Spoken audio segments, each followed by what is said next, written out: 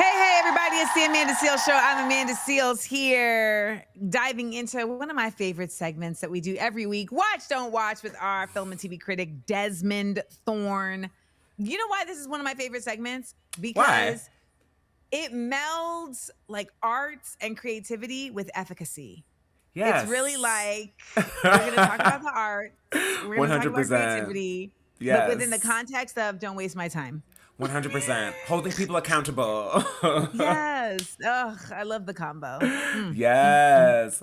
Well, this week we have two recent theatrical releases that have been giving the internet a little bit of a buzz the past couple of weeks.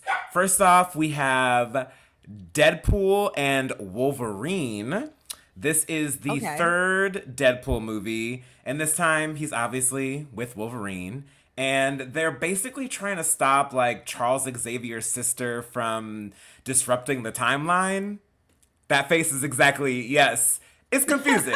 It is, to me, a don't watch. I am, number one, really not a huge fan of the Deadpool movies in a general sense. It's a very specific thing, it's very right? specific. The Deadpool vibes. Very specific. And I think I'm generally not a fan of them. He may be a really nice guy. I really don't think Ryan Reynolds is like that funny. You know? And it's a very specific kind of funny. Exactly. And this is a very difficult context. You know, he's in a mask pretty much the whole time. That's a challenge. So it basically relies on very funny dialogue that is delivered very, very well, very punchy. And it's just really not my kind of vibe, you know? And also makes me wonder, like, how much of this delivery is he doing on set versus in the booth because he's wearing a mask, you know? So it is a tough job. It's tough. It's tough. And as I was saying, him in Just Friends. Exactly. And I think that's his bag. You know, I don't think this is as much his bag. Yes. Being like that silly guy. A big old bag off of this. Oh, yes. Yes. And like I was saying, like the plot is a little too complicated. I feel like you have to be like very deeply in the Marvel world. And that's not the case for all these movies. Like Black Panther, people just hopped in, loved it, and hopped out. You know? It's true.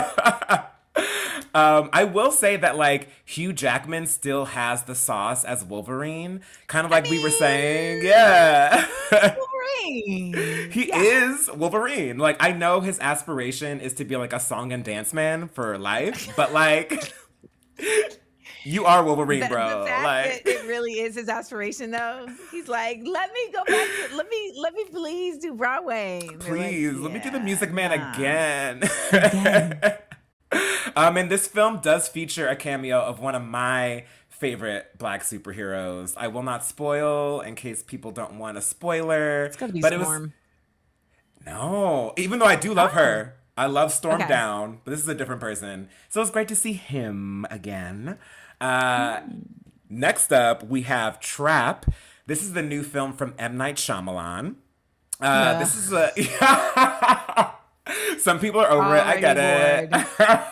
This is a thriller about a guy who takes his daughter to like a superstar pop concert and comes to find out that the concert itself is a trap set up for him by the FBI and the police because he's a serial killer on the low. This one, this is a watch for me. This was...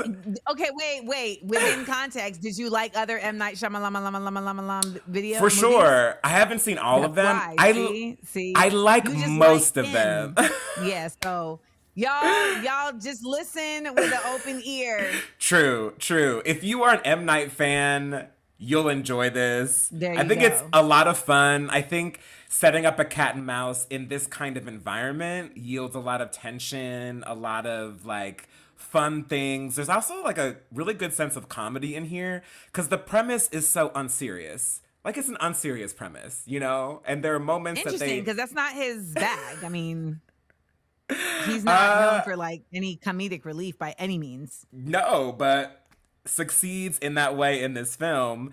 And there's not a huge like M. Night Shyamalan plot twist, you know, which I appreciate. Okay, because I'm like, oh my God. And it never sells. The only time it's ever paid off is two films. The first two. Yes. Sixth Sense and Unbreakable. Unbreakable. Period. Ever Period. since, I'm like, was this the studio? Who told you this was it? Who told you? And I will say, in this movie, Josh Hartnett is amazing.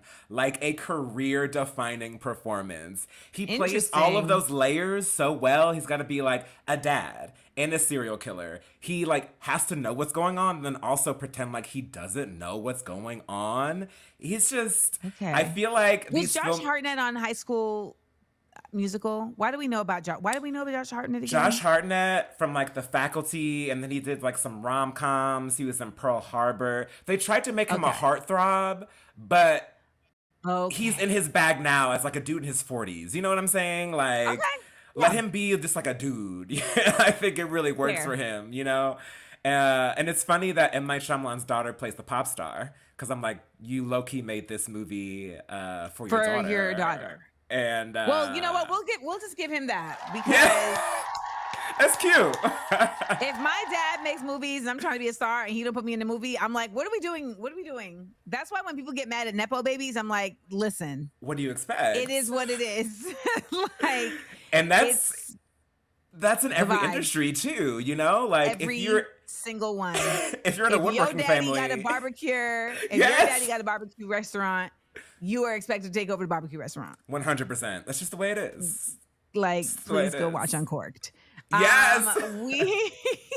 We always appreciate your thoughts and your insights and your inputs. So thank you so much for joining us. And you guys, I also watched some stuff this weekend. I watched Time Bandits, which I am really, really, really, really, really, really enjoying. And Taika Waititi is directing. And after the first episode, you see his name come up and you're like, that makes sense. So check it out. Let me know your thoughts. Call me up, 1-855-AMANDA8. We'll be right back. We up, we up, we up.